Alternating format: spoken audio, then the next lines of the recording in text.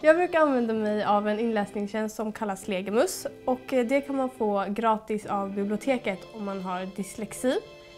Så då kan man lyssna på olika böcker som finns på biblioteket. Så om man till exempel läser en bok i engelskan eller svenskan så kan man få lyssna på den istället för att läsa själv och det hjälper väldigt mycket. Viktigt är också att tänka på att man ska följa med i texten när man lyssnar på den. Man får bättre fokus och man övar sin läsning och stavning. När jag behöver läsa en lite längre text så brukar jag skriva ner de viktigaste fakta som jag hittar. Så kan jag repetera från mina egna anteckningar sen istället för att läsa om hela långa texten. Och ett tips är att göra som ett minitest av den fakta man skrivit ner så att man kan förhöra sig själv.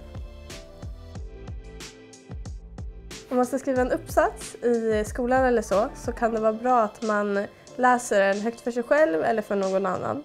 För att sova eller så.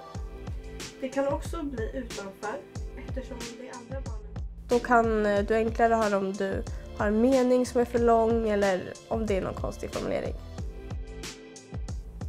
För mig som har dyslexi så kan det ibland bli så att jag läser en text men att jag egentligen inte riktigt förstår den.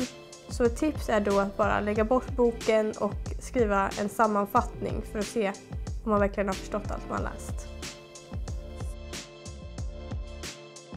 Ett annat tips är att använda datorn.